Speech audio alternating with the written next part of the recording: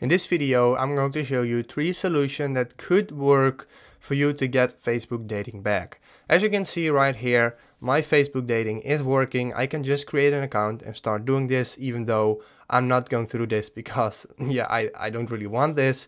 But I have done some research on the internet and I found 3 solutions that could solve this issue for you if you can't access Facebook dating.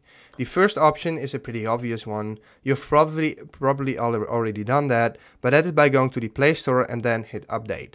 As you can see, I need to update the app as well, so that is what you want to do.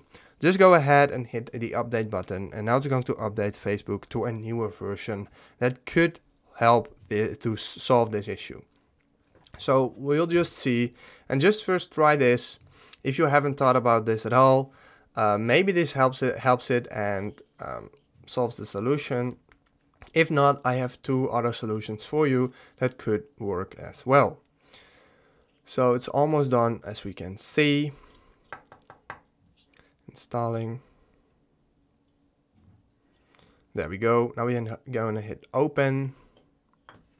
And then we go to Facebook dating and it should work right now. For me it already worked, so nothing really changed.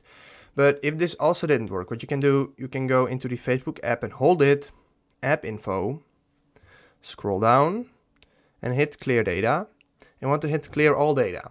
So this is basically refreshing the Facebook app, completely wiping everything off. Your account will still be there, of course.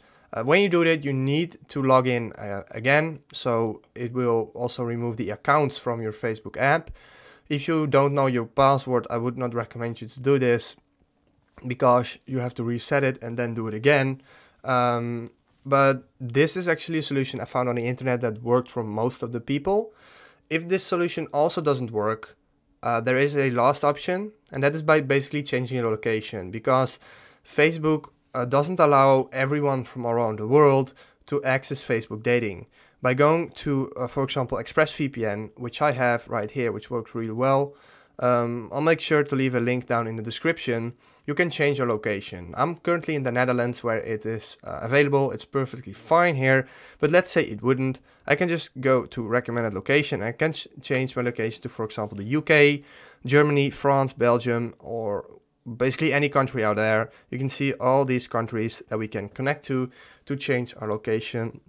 And for some people this also worked. So please let me know if one of these options worked for you in the comments down below. And if this helped you out, please leave a like, please subscribe, and see you next time. Have a very good day.